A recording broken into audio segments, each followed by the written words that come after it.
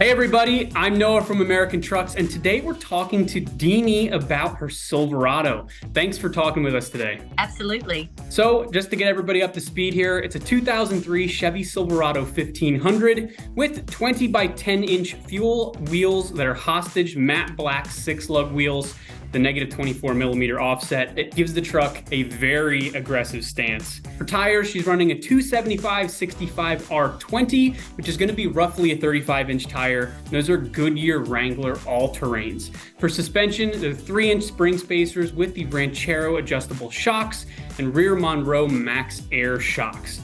So just right off the bat here, why did you end up with a setup like this? Well, I went on AmericanTrucks.com and I was looking for new wheels, and I seen those and I just had to have them. I didn't care what it was going to take. I just had to have them. That's how I ended up with that. How are you using your setup? Would you say it's mostly on-road, mostly off-road, or a little bit of both? Well, it's actually both. It's more, I wouldn't say off-road. It's like on the beach and a lot of on-road also. How would you say that it tackles that? So like you're taking it on the beach. Are you confident in it getting down to the shore? Oh, absolutely.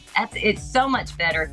With the wider wheels on it, it makes it so much easier to go through the sugar sand. I'm one of them riding by, everybody waving, saying, hey, sorry about the bad luck. All right, so let's jump right into the wheels here. Again, it's a 20 by 10 inch fuel wheels hostage in matte black, and it's a 6-lug wheel. You said you had to have this. Why is that? What do you like about it? I love that they're so clean looking. They're black.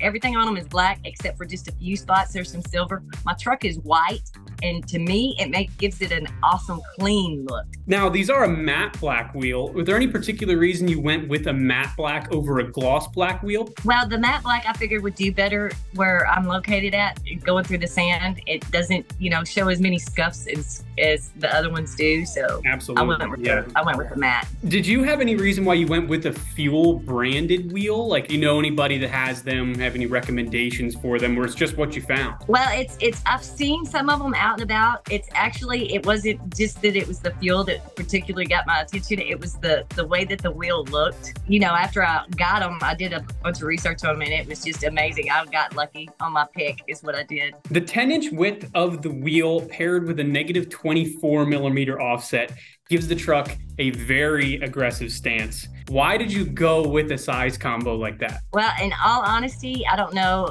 anyone who knows horses. You've ever seen a mare's ass end? It's real wide and it's just aggressive and it's mean looking, and that's what I like. Do you like the stance? I'm guessing it's yes. Do you like this stance versus the stock stance? Oh, absolutely. It's so much better looking. It's amazing the difference that it makes. Now, you probably won't run into problems too much with this question, just being on the sand, but are you happy with the sidewall size with the 20-inch wheel and a 35-inch tire? Like, have you ever been worried about whacking the wheel on something?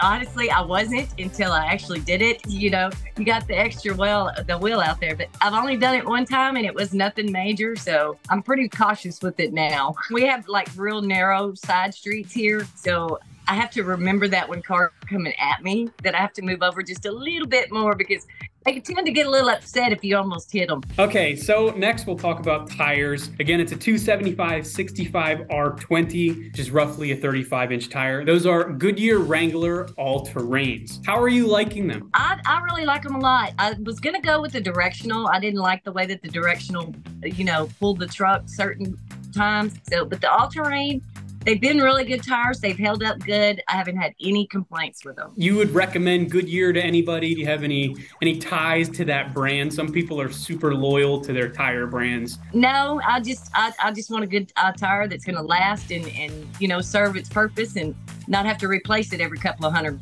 miles. Now, why did you end up choosing a 35-inch tire? Why did you end up going with something bigger or smaller? You settled at a 35. What was the motivation behind that? Well, to me, the 35 was just the perfect fit. It's just the right thickness and the right width. I mean, it just looks perfect on the wheel, because I looked at the smaller ones and I didn't like them. And the bigger ones were just, to me, too oversized. And I didn't want to go too much higher than what I went. I really like the way that they look. And to me, it was just the perfect fit. So why did you end up going with an all-terrain tire? I mean, you were on sand, but are you doing a lot of highway driving with it as well? I do a lot of pulling trailers and stuff. So, and I have to have an all-terrain to make it on the highway, especially here because it rains a lot and then we get sand or mud on the road. I need something that's going to be able to keep me on the road and not have me spinning around out of control with the trailer behind me. So would you say these tires drive nicely? They're nice and smooth. You're happy with the road manners with the 35? Yes, they drive smooth. I don't get a lot of road noise. I don't get any vibration.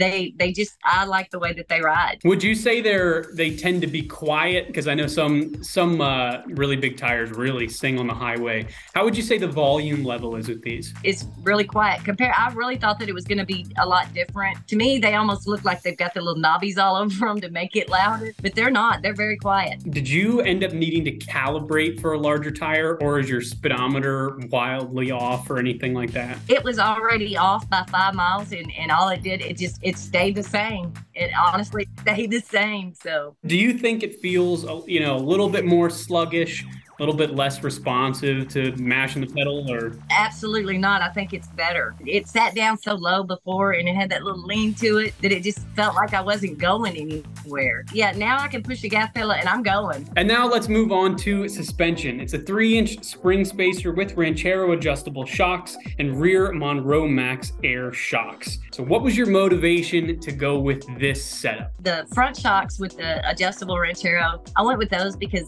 sometimes you want a rough ride and sometimes you don't. I want to be able to make that decision and change it if I want to. I did the air shocks because pulling the trailers and stuff with the front end lift would kind of jack the back down too much. So I went on ahead and went with the air shocks so I can air them up. So you chose a 3-inch spring spacer in the front. Why'd you end up with a 3-inch lift instead of something like a shorter leveling kit or just straight up going a 6-inch suspension lift? Well, the 6-inch to me would have been too much. The 3-inch, I liked it because it was just, standing and looking at the truck, it just seemed like it sat down so low in the front end. I wanted it up, but I didn't want it up too high. And the 3-inch, it actually worked out perfect. I was told that it was too much, that it was going to be way too much. You're not going to be able to do it. Well, I did it and it looks really good, I think. So do you have any rubbing like at full lock or over bumps or anything like that with the 35? Very little whenever I turn, if I have to turn really, really sharp, and it just barely, I can just barely hear it rubbing on the floorboard. So would you say that you're overly happy with how it came out? Do you step away from it when you're going into the store and you're like, that looks nice? Oh, absolutely I do. I come out of the store and I tell people, hey, you see that truck over there? Doesn't that look good? I love it because it just looks, when you got it just the right amount of each, it's just a clean look. You could have mud all up and down it and it still looks clean. When you're on the sand, how would you say the wheel and tire and the suspension setup you have handles that? Have you ever had any difficulties, or you just plow right through and you're good? No, it just putters right on through it. Before it actually had 22s on it before. I got stuck all the time. I put these new wheels and tires on there and it just goes right through it. Not a problem. And with it being such a small truck, or so light, you would think it would get stuck more, but with these new wheels and tires, I don't have a problem in the world going through it. Now, just looking back over your whole build, is there anything that you would do differently, and do you have any plans for the future? I would have done a little bit more research so it would have went a little smoother whenever I was trying to put it all together. The only thing that I have planned for the future is I'm going to put a little bit of a lift on the rear end now. So, and I'm thinking maybe about an 1 to 2 inch spring lift on it. I just want the rear end just up just a tad bit more, because when I got my tailgate down, I don't even have to jump up on it. I can just like raise my leg up and step up on it now. And it just, to me, it seems funny, but it still looks good the way that it sits. So let's just go over everything again. It's a 2003 Chevy Silverado 1500, the 20 by 10 inch fuel wheels, hostage matte black 6-lug wheel with a negative 24 millimeter offset, gives the truck a very aggressive stance. For tires, it's a 275/65 R20 Goodyear Wrangler AT, which is going to be roughly a 35-inch tire. In suspension, it's the 3-inch spring spacers with the Ranchero adjustable shocks and rear Monroe Max Air Shocks. Thanks for talking with us again. And for all things Silverado, remember to keep it right here at AmericanTrucks.com.